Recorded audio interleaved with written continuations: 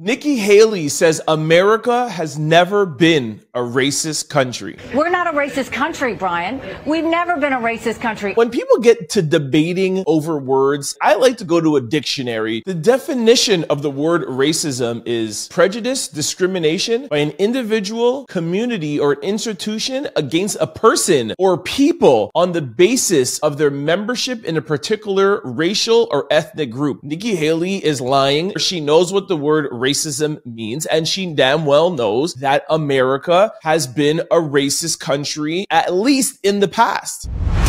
A video of a woman fighting her former co-workers at a coffee shop in an Atlanta airport goes viral. Kamala Harris thinks that her and Joe Biden can beat Donald Trump. Donald Trump is gonna come and wipe the floor with Joe Biden. All right, this brings us to quick news. Michelle Obama turned 60 years old today.